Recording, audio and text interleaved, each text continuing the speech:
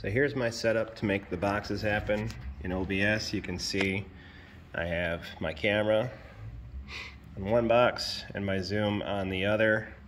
How I've got it set up here is stacked, so that PNG file right here, it's just a PNG that I made in Photoshop with boxes. You can see that just overlays over the top.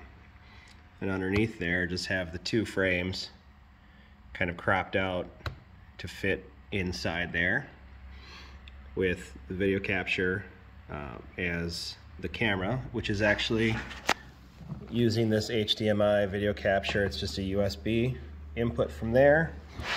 So the USB input on the video capture is one, and the other one is a window capture with my zoom. That's just right down here, which you can see I have just in another room staring at the wall. So between here, now I can hit my zoom live. My box is live. Here, let me get back to the OBS.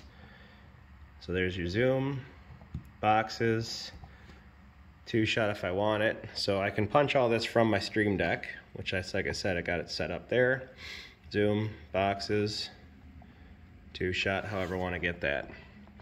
So you can see on there, on program, zoom.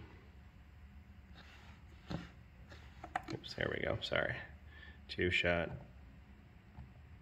the boxes, the zoom, however you want to have that. So again, I have a video capture card that goes in for the USB. I'm just using the zoom on top of that. I'm sure there's a better way to do this. This is just how I have it set up. And then all my audio is going through my Rodecaster. And I have two mics on my table over there. I do have 4 total.